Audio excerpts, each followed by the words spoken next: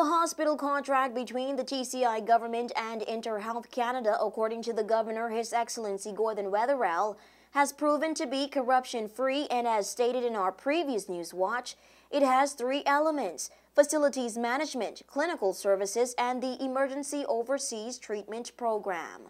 The National Health Insurance Plan was also partially established to foot the whopping $5 million per month that the new modern hospitals will cost. Nearly 20,000 workers, including the self-employed, are being enrolled in the plan, and contributions begin November 1st through December 14th to collect some financial reserves before the hospitals open.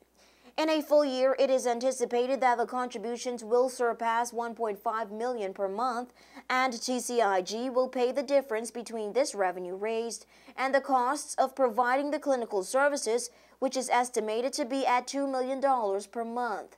TCIG will also pay for the monthly facilities and equipment maintenance contributions and for EOTP.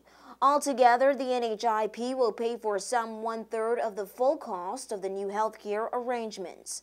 According to the statement, another key element of the funding model, and one aimed at keeping the level of contributions as low as possible, that is, at 5%, will be the introduction of a small co-payment, perhaps $10, for visits to doctors, etc., but not for follow-up treatment.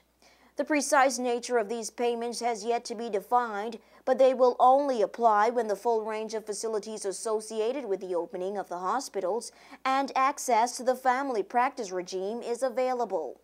Drugs will be provided free of charge by InterHealth Canada for inpatients, and as for outpatients, the policy is still being brainstormed, but it is likely that drugs for chronic disease management will be paid for by the NHIP, subject to a contribution by the patient.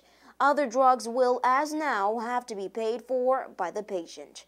For WIV4 News, I'm Nikira John.